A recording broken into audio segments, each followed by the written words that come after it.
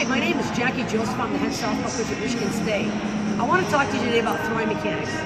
We've got to stop ignoring bad throwing mechanics from the beginning that you start coaching a young girl.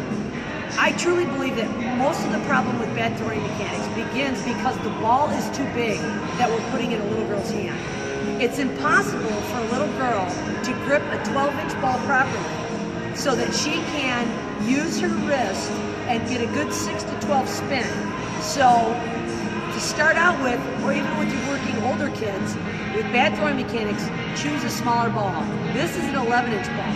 And if I had my way, nobody coaching 14s or unders would put a 12-inch ball in a girl's hand until a throwing mechanic was perfect.